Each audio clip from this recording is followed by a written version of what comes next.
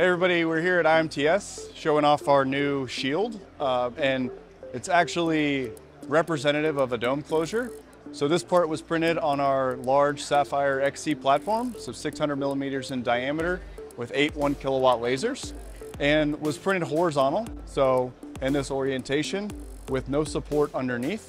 So an entirely unsupported dome, where things you could see this on, like tanks, shrouded impellers, where we've got these really critical surfaces to the function and performance of these parts that are requiring the manufacturing process to yield a part that does not have support structure attached.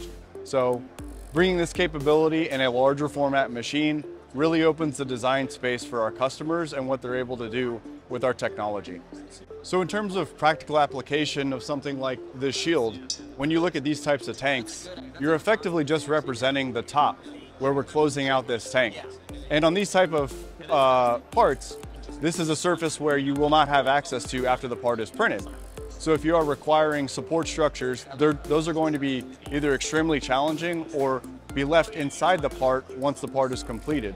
So the ability to print these types of surfaces without support structure, again, is really opening up the design space for our customers and what they're able to do and apply that to their parts.